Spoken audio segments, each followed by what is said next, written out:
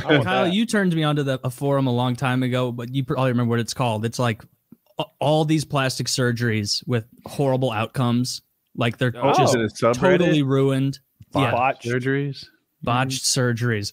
I need to look at that again because it's such an unrealistic way to look at plastic surgery, to literally seek out and go like badplasticsurgery.com. But oh my God, how could you see someone else's ass giving into necrosis and then be like, no, yeah, I do want to save the 11 grand. I'm gonna pursue this.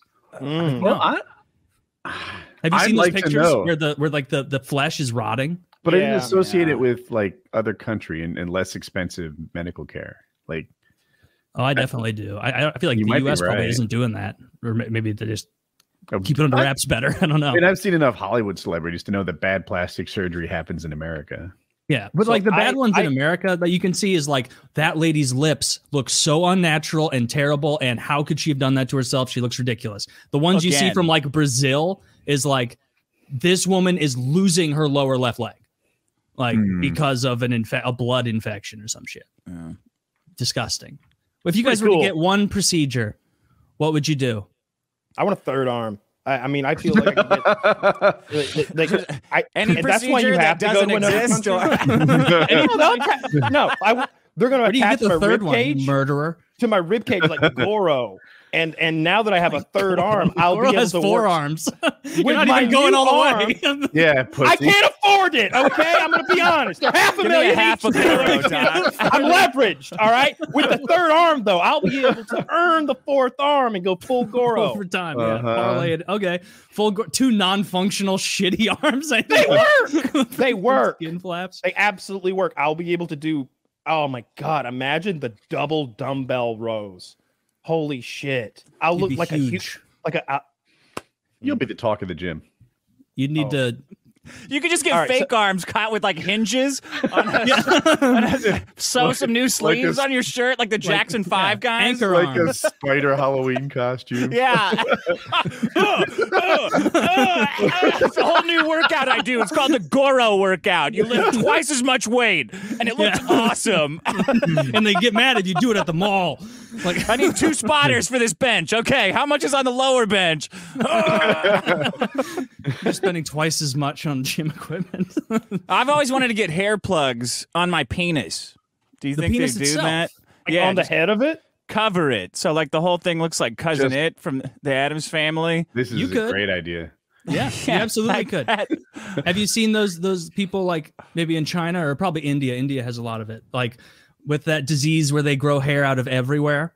Yes, they're called like wolf people, and they're like their nose grows hair, their eyelids grow hair. I bet they've got dick hair. So it's are they called wolf people? Taylor? That is what they're. That is the preferred nomenclature. Yes. They don't have a lobby, so it doesn't matter. there's like 6 of them, and they're just howling somewhere in the woods. What would you guys get? I'd get that Chinese surgery to get like 7 inches taller, where they shatter my legs. Oh, dude, I know. I want to be I know 6'7". Yeah, this guy who called into my show did that. He went to India, and he was there for like 8 months, or maybe it wasn't that long. I don't know if it was 8 weeks or months, but he got like 3 inches on his height, and now I see it on Instagram all the time. These before and afters of doctors. I assume in LA, they put this huge screw, this like long metal rod that has a screw in it, and it always separates all day with some kind of magnetic system. Like they crank it every day to grow your bones. It's really fucking wild, man. It seems painful. Terrible. Yeah. It seems like it's like medieval torture. I would want a surgery that's a little easier to recover from than the growth surgery. Yeah. And so the first thing that pops into my head, liposuction. Like, oh man, fucking carve out those abs. It's so hard to get the kind of abs that I desire. And like every so often I'll visit like adjacent to really ripped. Like my abs now are what I call emerging abs. Like they're like, you got abs, man. I have abs, but they could be squarer, right? And sometimes when I'm almost there, like they're really showing through. But to get like that bottom part, the last 2 of the 6-pack, I have like a solid 4-pack and then a 5th one that's combined by the belly button. But the thing is, liposurgery is incredibly painful to recover from. I think it's less painful to lose that last bit of body fat than it is to have the surgery. My wife had facial cosmetic surgery, like, I don't know, September, something like that. And one of the things she did, she had fat grafted into her face. So it turns out as you age, you get like skinnier below your eyes, and to make yourself more youthful, they put that back. All right, cool. Well, the donor site was like her hips or something, and that was the worst part of the recovery. Like that hurt her for 8 weeks later, something How did it turn out? She got fat from her hips put under her eyes? Yeah, it turned out great. Yeah. Wow. It looks good. Every so often I look at it, I'm like, you look really pretty. Like it catches my attention. Yeah. I hope you say that out loud. I do. Yeah. Yeah. And I'd like to get some cheek fat removal. I could be a donor. Like I got big old chubby cheeks. Everyone on earth, like Genghis Khan, they've all got Taylor's cheek fat in them. Yeah, and I just keep replenishing more with my diet. It's an infinite supply.